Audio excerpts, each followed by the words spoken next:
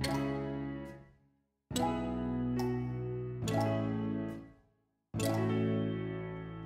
then, girls, I suppose we should cheers to retirement. I wanted shots, not coffee. Shots would have gone down so much better, I guess. But at like, what time is it again? Would have been way more truthful. Yeah. Yeah. Cheers to that.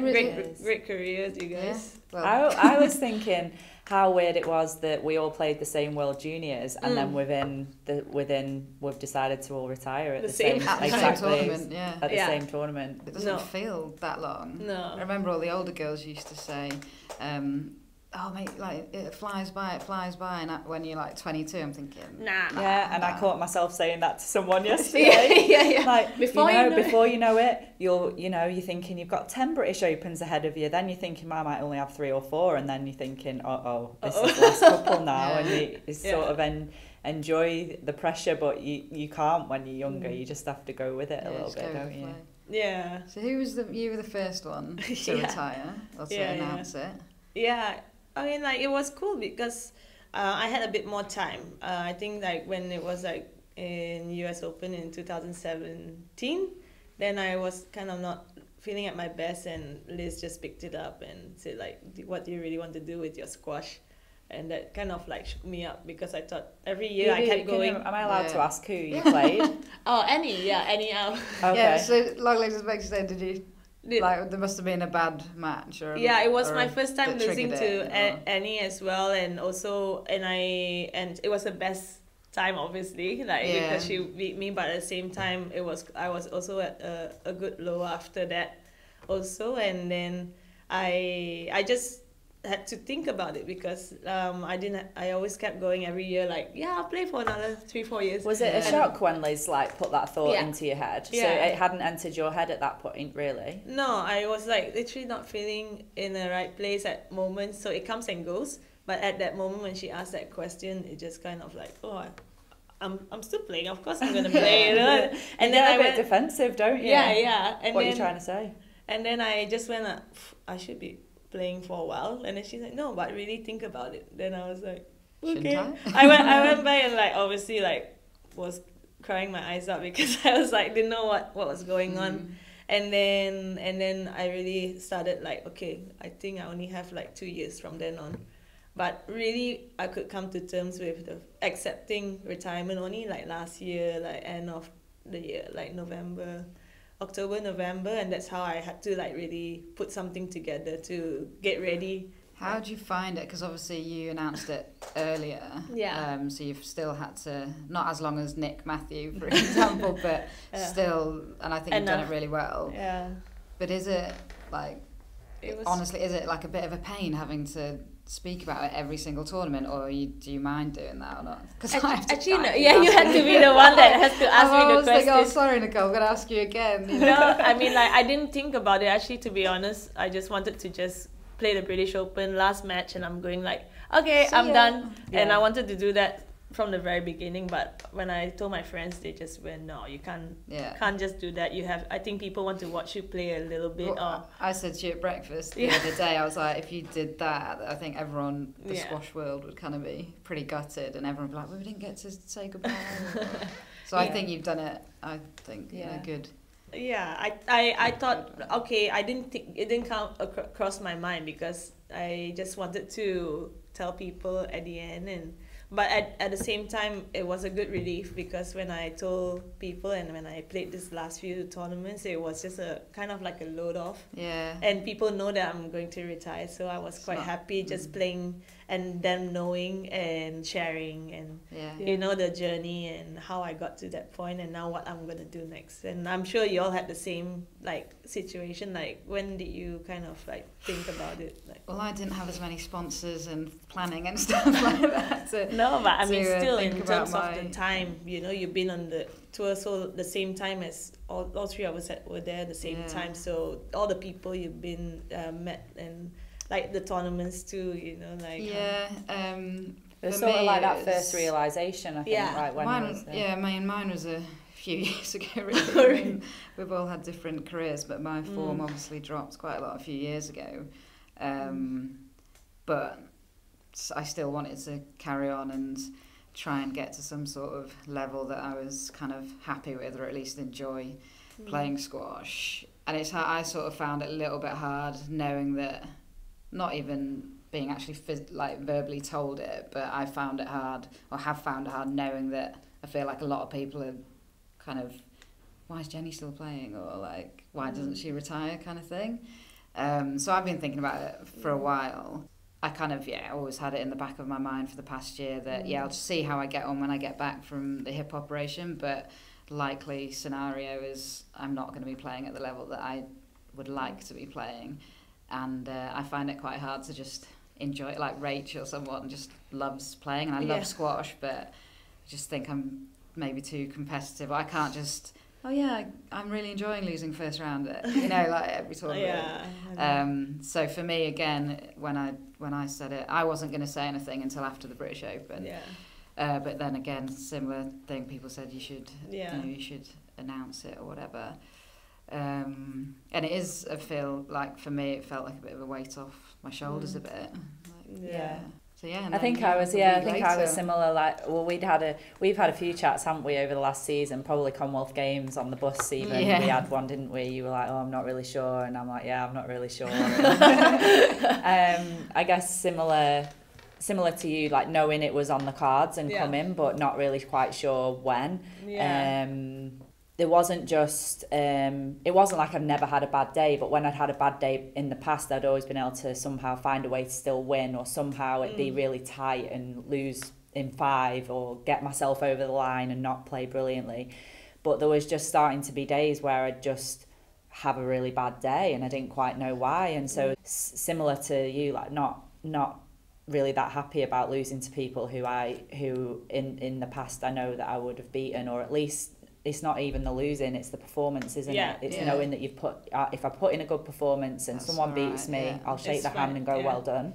But when you were just turning up, putting the training in, putting the hard work in, and then having a bad day, it was getting to me a little bit, and then didn't really start the season brilliantly, and was going to finish at Christmas, and then thought, but the world's biggest ever world championships, 500,000, let's like just try and give it a push for that. And I started working with Nick, and then I lost to Annie. Sorry, Annie. She was obviously playing great. Exactly. She has been, and that's why it's just credit to her that she. First time I lost her, actually, it was a few years ago at the US Open. I lost 3-1, and I think it was the first time.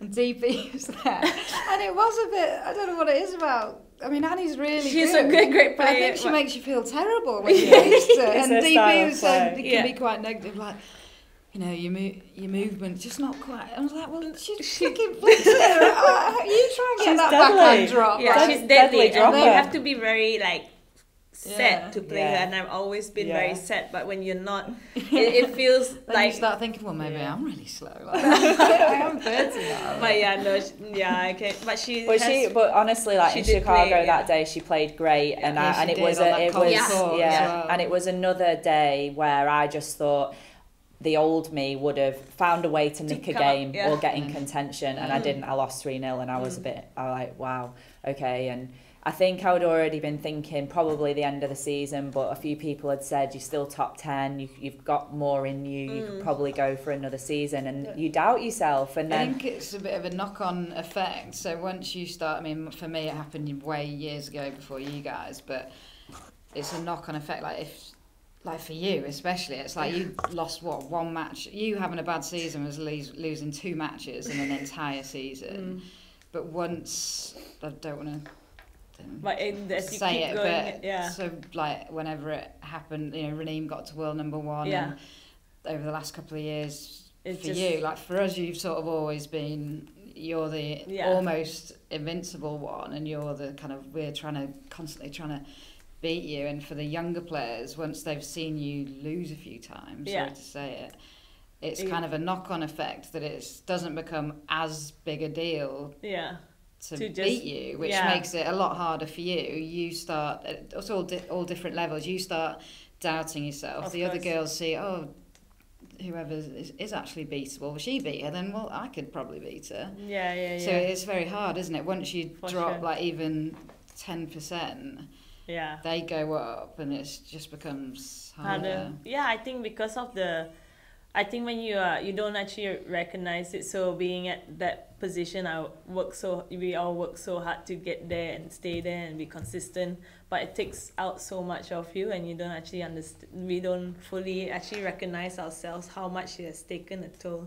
Like, to be at the top where you were and yourself, like, to sustain that is hard. So how to like keep onto it, not everyone would understand what you have done and what you have done, so it's just like the process after, when it's not going your way, it gets tougher. So anything lower than 1 or 2, even if it's just one step, one spot, it's like for me it's like a failure in some way. So I was probably like beating myself up more, and the fact that anything lower than 1 was wrong. You've obviously been ridiculously consistent. Did that always come from yourself? You know, when you're saying you had to win and anything worse than number 1 was a failure. Was that just because you were since you were little you were always winning? Number 1? Yeah. Is that, do you think, like, you're just so driven that from that you're like?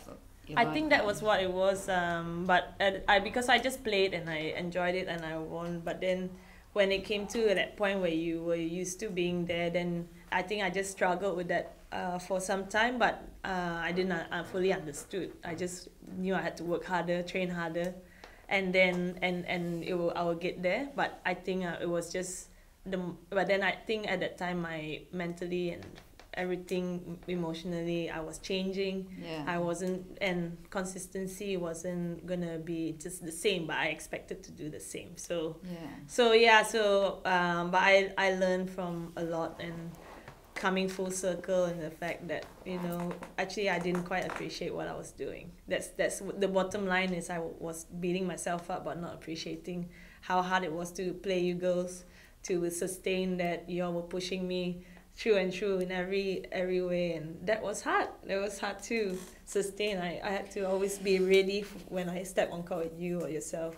Yeah, but I don't think that you can.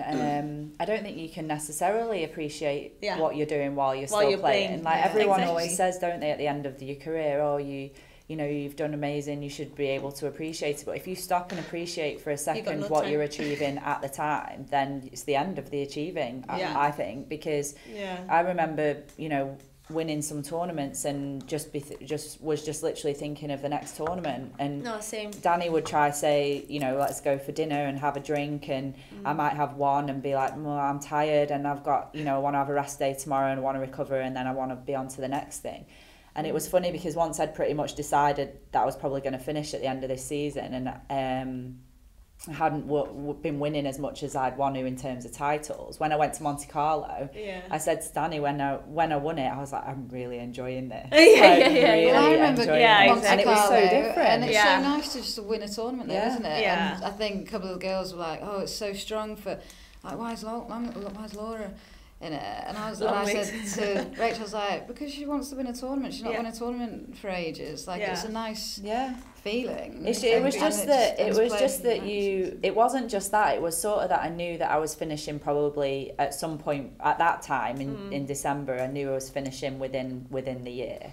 And I just thought, wouldn't it be actually, you know, really nice to go try and win it and actually appreciate a win? And I was I almost that whole week felt really appreciative of the whole thing, and that's what I haven't done my whole career really. And maybe that's what comes now for like all of us and stuff. But I think it's really important to say that people say to you all the time, you're doing brilliantly, enjoy it and all this, but you actually can't. And I think if you try to enjoy it at the time it's happening, then it'll just destroy you in a totally different way. I started dropping down the rankings a few years ago. Everything became too much of a big deal. So you go from like making at least quarters, semis of every tournament, 2 tournaments a month maybe, just another flight, another 3-4 matches, come back for a couple of weeks at home training. It's just a constant routine. Once you start playing, once you're not playing as well and you're losing in the second, or you're only playing 2 matches at a tournament, and then you don't realise at the time when you're winning and you're playing, you're not thinking, oh, oh, I'm playing 3 matches or 4 matches this Yeah, time. no. You're just doing it. You don't never stop, do you? Yeah. But when that does stop, I found it hard because I'm like, God, I don't even play as much. I'm missing. I'm really missing just getting up, practicing every day. Well. So then you get to first or second round, and it's like you want to win too much. I want to win too much so I can play again tomorrow. And then you're overthinking it. Whereas when you're in the middle of playing well, you just go. Winning a match isn't that big a deal, like especially the first 2. Obviously, semis, quarters, even semis, fine, it's a big deal. But usually, the first couple of rounds, it's just something very sort of not bad, but something would have to go quite wrong for you to lose. But generally, deep down, you have that without having to think about it. It's just that inner confidence or whatever it is, habit. I think it's a habit of just churning out the win if you have to in the early rounds. But and when you lose that, it's difficult. But how many World Juniors do you all play? 2. 2. Oh yeah, 2. I think I lost you 3 times in total in those 2 rounds. So the World Juniors fell like every a bit 2 wrong years. for me because I played 1 and I was 17, so I didn't, because it was every 2 years, I didn't play the 1. Oh, you played 1 and there was the Malaysia one. 17, and then I was 15 for the one in was it Belgium? Belgium, I was too young for that, but I went and I won the plate like with my mum and dad, like whatever, privately away from England. And then I was 17, and then when I would have been 18, it was the boys, and then 19. Yes. They've got it easy these days. Every year, I'm like, what? So I lost quarter-final to you in Penang. Penang. Like the juniors, I always had to either play Laura, like Laura Jane Langston in the quarters, and then play Jen in the semis or finals, or like, and then it was the mid. But the big one was like the under 14s, and I was at 12, and I met you in the semis. And no one really knew who this Malaysian girl was, and then including me. No, I did, because I'd seen we'd played at the Scottish. You played this, First time I played you was Scottish Junior Open. But after. How do you even remember this? I think the I've first blocked time out we my junior played career. was Scottish Junior Open. Okay, yeah. And you were like, your leg was thinner than this table. Yes, because we mess around in the court with the bags, and like we're just playing. So I think you definitely beat me, but I don't know if it was 3-love or 3-1. And then we played in the British Juniors like a week later. Yeah. And I was number 1 seed, I think, and you were like 5 to 8, and I'm thinking, I just play. played her a few days ago. There's no way. Nicol and David. Nicol and David. DP called you that up until about 3 or 4 years ago, I think. Really? For some reason he just stopped, didn't he? Nicol and David. And then we played, and I think we played in the final. The final? No, the semis. And then my dad always has that video, and he always comes up to you and like, oh yeah, I still have the video. And now we don't have that video. But then I played Amina Halal in the finals. Amina back then. I think every quarterfinals at every British junior age group, I played you in the quarters. Did you? Yeah. Every time it's her, then I'm like, oh. I definitely lost to Manuela Zender a few times though. Manuela Zender, She was tough. She was really tough. Well, you're a year younger, so I think you and Al... I'm an age group below, so it just depended. But we are the same age, so... But we are same age. Yeah. But that's why we always We never played in British juniors, so there must be No, because that was... Did you play an age group up then? British juniors? Yeah. It was 8 months younger than me. Under 14s, under 16s, then after it changed 19s. To under 17, 19s. So there's a big gap under 16s to under 19s, which is when we played, so we all probably ended up... Yeah, playing each other again, so... I remember when we went to Penang for the World Juniors and we were up at the beach, Batu Ferringhi, the night markets, which we loved. And then I think we got recognised as like the junior England squash team. What? And they're like, Nicol David. It's just crazy, like from the outside. So that must be so much pressure. Yeah. Or was that part of the reason you moved to Holland? I think after the World Juniors... It was huge, that one winning in the World Juniors in Penang. Actually, I didn't realize, but I saw my video recently, and it was like I was like blubbering, beating Omnia after winning the world title, but you were expected to win, like that sort of thing. And I never knew how much pressure I was on at 17, in World Juniors. But then when it comes to like at that point where you won five world titles. At that time, after 2012, after 6 or 7, then they just say like, oh, it's for you, so you should win. You should just win. So I think I know that pressure got to me in Penang, but no doubt Shabini was playing great squash at the time, like free flow and but those things actually make me so much better, because after that I had a good run 2014 with Com Games and Asian Games, and then World Teams we did well, and then by the time I played the Worlds in Cairo with Ranim, I think I just shut down. I think after that I kind of just shut down. She had a lot of pressure on her at that one, I guess. Exactly. So and to come back and to win that one took a lot. Massive. Took a lot out of me, and I think I kind of never recovered much from that. I actually thought it would be Ranim that might never recover, but she bounced straight back, didn't she? That's like one of the most impressive things that I've seen as well, like the way that she just somehow regrouped from that, because that can destroy amazing. Someone. In Penang, Ranim was 11 playing for the team, and like she can remember. I remember her hair. Yeah, I've got pictures of, I think, me and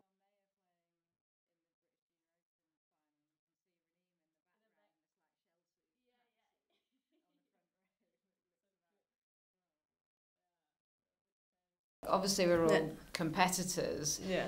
And you were the hardest competitor and the biggest competitor, and I went and stayed with you for a week, which I loved. We had a really good time, and then it's kind of like, but when you're 1 and 2 in the world, or you're, it's like, can you do that? Or should I have maybe done that? Would you have said yes, or I don't know, like.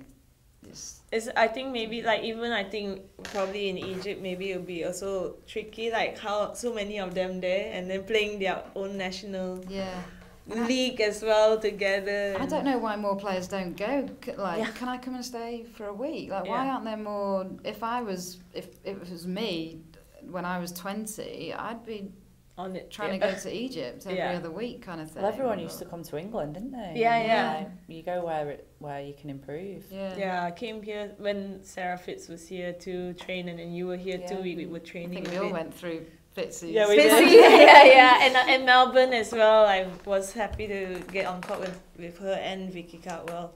And I mean, like, that also really helped, because you get the chance to feel what pressure is like when you're on court with Fitzy. And it's just like, okay, I want to do that just as well if I'm on tour, and how you want to be world champion and world number 1, that's how you do it. So she was one of my first big top 10 players. Match in Munich was my first big Whisper event. And I got to sit next to all the top 10 girls, and I was like, woo, 17 with Leilani and Fiona. Leilani Joyce. Linda Charman.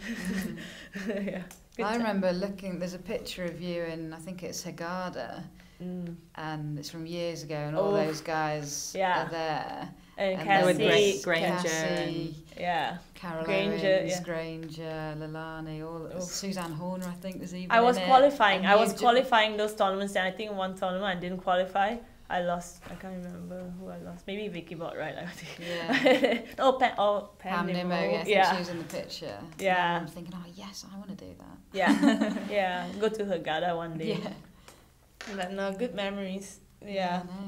We all were, obviously, squash has been all of our lives the whole time. But I just think, given the sustainability of your career and just the success of it, I don't see, was there any room for anything else? No, there wasn't. Like, I was like Laura too, you know, we just kept so much, it's so structured. Like, I knew, like, in 2 months every day my training but sessions. I just copied you, like I said to you the other day, and you were like, well, I just copied the people before me, like Liz and everybody, like Sarah Fitz, they all had like so structured, because I wasn't like, I was always patterned and coordinated and planned and stuff, but I was never quite the way that I was personality wise on tour. And then you know, I sort of just saw how you did it. You brought a team and you kept yourself away, and it gave you an edge because people didn't know who you were, what you were doing, what you were getting up to, what you were like as a person. And I thought, did you not see her spying on you? Oh, yeah. She's like at the corner. But I thought that I know on the end of that show what you were, because obviously that's not who you are as a person, because I know that I've put that show on and that's not who I am as a person. But that's the show that you're giving to everyone, that I'm keeping. Like I need my team, because without my team I can't be alone on my own, because who wants to travel the world every tournament and eat dinner on their own and lunch on their own? It's impossible, you can't. So your only option is to join in with the other girls, which I think slightly weakens you for your success. And I know for me and who I am, for my personality, it gives them a little chink into your armour, and the only way to not do that is to like have your team around you. So I didn't start off my career that way, but I saw that's what you were doing and thought, well, I'm going to go down that route a little bit. And I don't know, how did it look for you? You obviously were a bit different to us. And I mean, for me, I've and maybe this is why I wasn't as successful as you guys. You are successful. Probably not as well, not as much as you guys, but not as calculated, perhaps. That's not a negative word. And I've never been, as a person, sort of that needy, or like for some reason I don't even like the word team. I don't know why. I just feel like obviously everyone has a team, but for some reason I don't like that. I don't know if it's because I don't feel like everyone should be my sort of. I don't like everything being about me, and I'm not saying that that's what you're like or whatever. You just but I do think well, you're a different player as well to us. Like you play in a freer way, less restricted, and that's how you live your life as well. Like you wouldn't have been able to probably.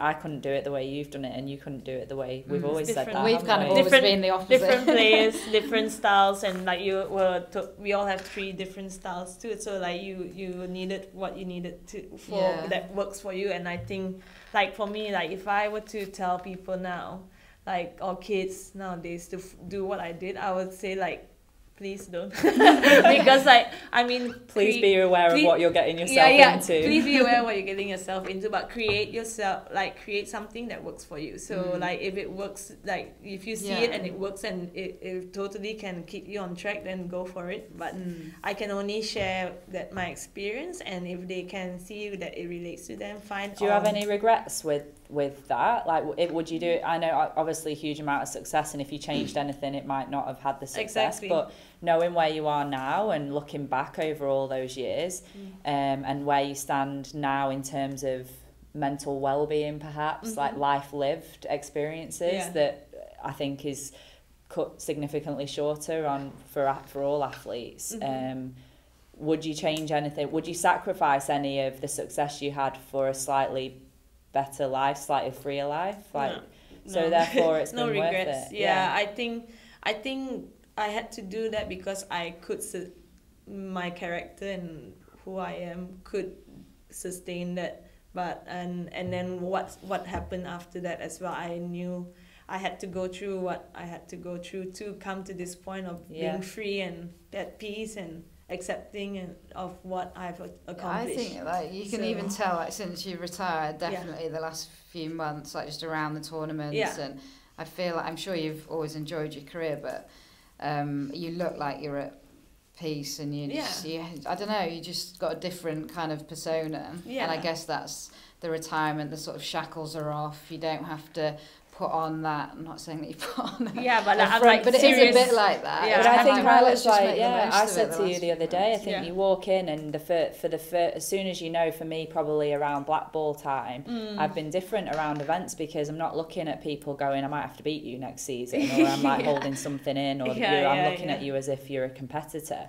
Now it's sort of like, I actually find myself watching matches going, I reckon I could actually help you with that, I reckon I could, I could give you a bit of advice on that, because I think deep down I want to help people, and I want people to be successful, and you have so much knowledge of what you've done, and that you want to try and pass it on.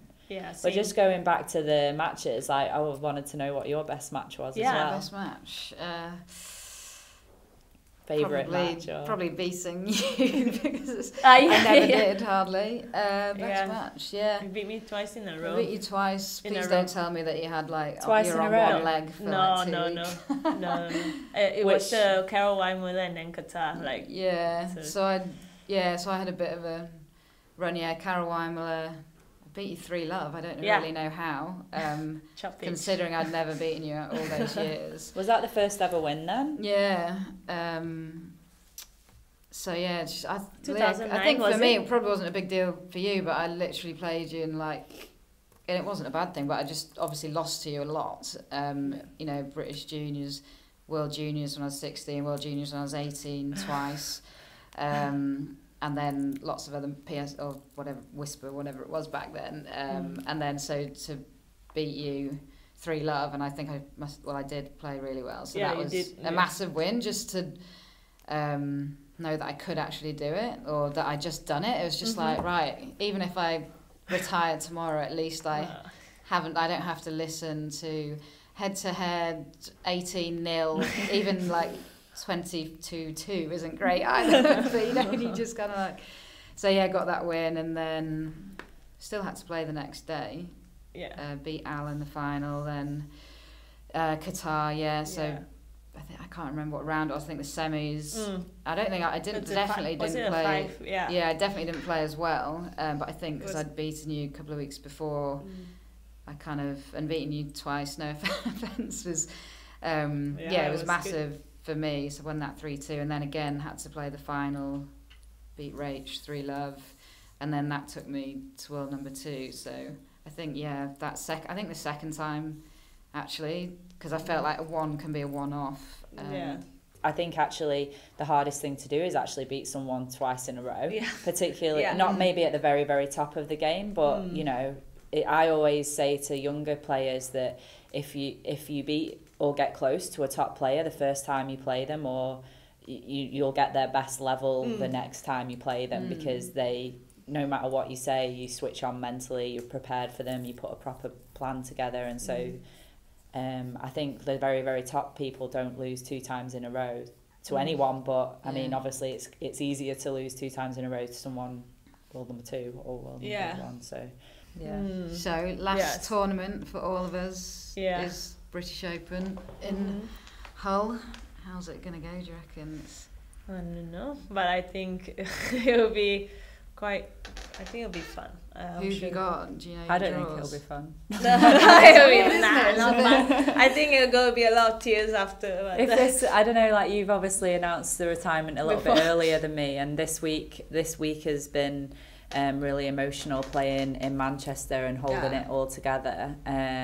What's your home too? And part of the reason I left it late was because I didn't want to, personally for me, sort of just be I didn't want to be like talking about it all the time, and that's just obviously everyone's individual preferences, but the downside of that was there was part of me that sort of thought, I've announced it and now I don't actually want to play. I just want to announce it and say, then go, exactly. Now everyone's watching, but at the end of the day, whatever happens doesn't make or break your career. I've trained hard and trained well up until this point, and I really I think for me, I just want to put in a really good performance at the British, and you know, like you've always said, if someone plays well and they beat you, shake their hand, and like similar to losing to Noor last night, you sort of feel like, well, I'm sad and I gave it everything that I've got when I was on court, but there's no reason to be crying your eyes out in a corner somewhere like you used to, because it's done, it's over, and you should be able to enjoy the fact that you fought really hard and you're not looking for how am I going to not make that happen next time. And that's where probably the enjoyment and relaxation can come. I think it's the same for me too. I'm gonna just go in there and I think just savor the moments, because like playing the British since I think Birmingham in 2001, I think was my first British. So I played Liz. You played Liz? DP really? Always reminds me. Really? How old were you? I was about 16. Yeah, I was. No, well, Birmingham was 2001, so it must be. No, older than I was that. 17, 18. Yeah, I lost but to Liz. I think I played Battered Rebecca me. McCree or something, Okay. and it was tough. But since then to now, I think it's been it's nice to finish off at the British, and and it's a bigger, even for you who isn't British. It's such a big event, and for us, it's being able to finish at home on home soil, isn't it?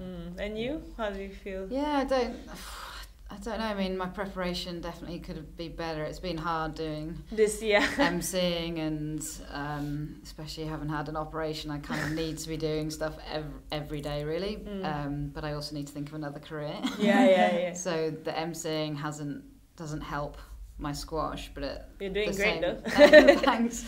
But yeah, just to play your last match. I don't know. I'm kind of a bit worried that. Because sometimes things just suddenly all hit me, and then I think it will. I think keep a lid on it for so long. I don't. You're explode. So much better at getting everything out and having your team to talk to, which I do have.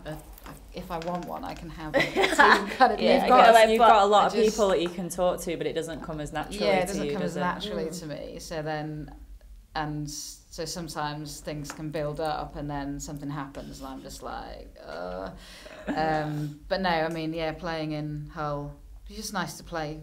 I just want to play all the time. And I just Yorkshire feel like for you as well. Yeah, oh, nice. Not played a lot lately, so end of an era. It is weird though that the three of us have at the same time. Literally like the same tournament. I guess it's an obvious tournament to stop at, but it's kind of nice. It's end of the season, and it's just weird how you thought that it was 2 years ago. Maybe it could have been last season. For me, I was still toying with the idea of last Christmas or this Christmas or maybe one more season up until just not being happy with not being in contention enough. And for me, there's no. I don't want to just. It's hard just playing 1 or 2 matches. I want to be playing 3 or 4 matches, and I'm just not. So it seems right. I'm excited to see how we all go, and I think it'll be fun. Yeah, what exciting we all get up times. to. Yeah, I'm quite very happy to have some time to just not actually have squash in my mind. Waking up in the morning and then just not feel like you have to be prepared